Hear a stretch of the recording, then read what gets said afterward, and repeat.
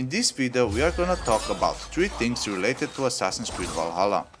First one is, as you all expect, the fastest and deadliest build in Assassin's Creed Valhalla that's completely made out of free in-game items, and it's really the fastest build in the game. No matter if you are using paid items or not, you are not gonna find other build that's faster than this one. Second, I'm gonna share with you some tips everyone should know about the stats and perks, because there is something about it that I'm sure at least 80% of you don't know.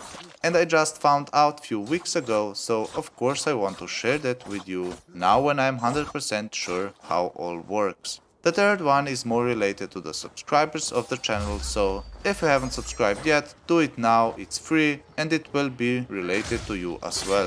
100 likes on this video will be as always very appreciated, and let's go into the fastest and deadliest build in Assassin's Creed Valhalla.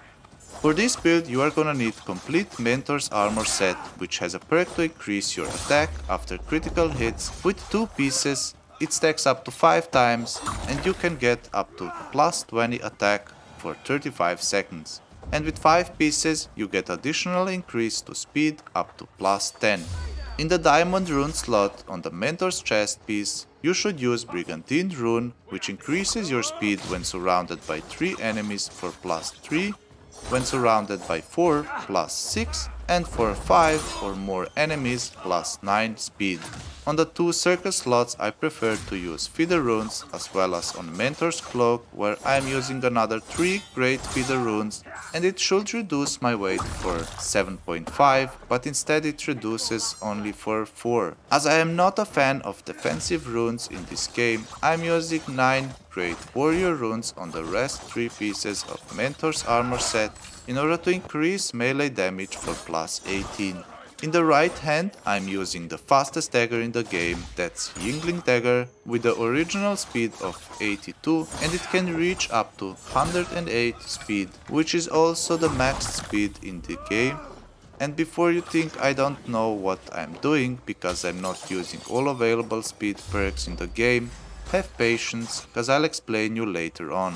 Yingling Dagger has a perk to increase melee damage for plus 15 after a dodge for 2.5 seconds, which is totally fine, because this build is so light, you are gonna be able to dodge a lot more than with some other heavier builds. In the diamond rune slot I'm using Overwhelmed Perfection rune for plus 6.7 critical damage when surrounded by 3 enemies, plus 13.3 when surrounded by 4, and plus 20 when surrounded by 5 or more enemies, and 2 great runes of haste for plus 3.4 speed.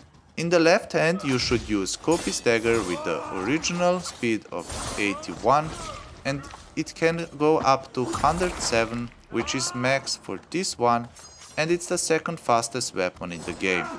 The perk of this weapon allows you to heal 10% of your health after each critical hit, which is why you should use Overwhelmed Death rune for plus 3.3 critical chance when surrounded by 3 enemies, plus 6.7 when surrounded by 4, and plus 10 critical chance when surrounded by 5 or more enemies.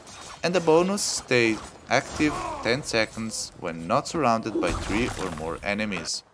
On this dagger we have another 2 great runes of haste for another plus 3.4 speed.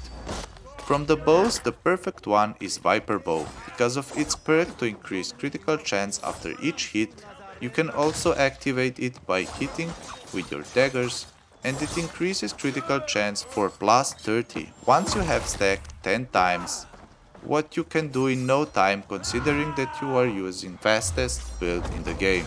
In major slot you should use Light Depth rune, which increases critical chance for plus 14 in this case, cause everything we're wearing is light equipment, and I'm using 2 great runes of Finesse for additional plus 6.6 critical chance, which makes in total of plus 60 critical chance when all perks are activated, and it means that with regular 113 critical chance of all maxed out daggers, you can have up to 173 critical chance with this build. I'm sure all of you know that this don't mean 173% chance, cause this would mean that you have no need of additional perk in order to boost your critical chance, and you would have over 100% chance with all daggers and spears to do a critical hit every time. So I decided to spend some time to find out which calculations Ubisoft used for critical chance, and after I used only Yingling Dagger with its normal 84 critical chance without any skill point spent in the skill tree, I came up with these results. From 1000 hits I did on this dummy, which are by the way great to use for testing, I had 86 critical hits, which is almost exactly as the critical chance from this weapon.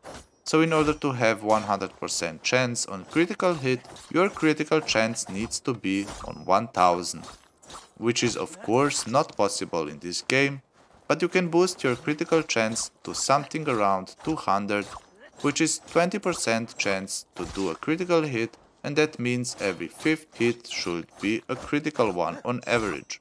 Now here's a quick tip about the speed boost I mentioned earlier in this video. If you watch this video carefully, you should know that I mentioned that the fastest dagger in the game, the Yingling Dagger, can be boosted up to 108 speed, with only 2 perks and 4 great runes of haste. Now what happens when you add some more perks or runes which increases your speed is that you are not getting higher speed than 108.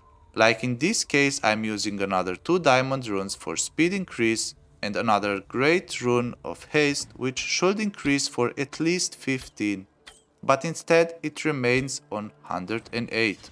So you don't want to use more speed boosts for this or some other builds, cause this would be wasting of the rune slots. Here on the end screen you can see some other builds I made for you, and see you in the next one.